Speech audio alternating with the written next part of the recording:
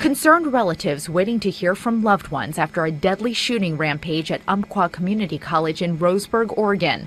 Up to 15 people were reportedly killed and another 20 wounded in the attack. Police say the suspect is in custody. The injured were transported to a local hospital. Authorities responded to the campus just before 11 a.m. local time for reports of a shooting at the college located nearly 200 miles south of Portland. The shooting reportedly happened at Snyder Hall.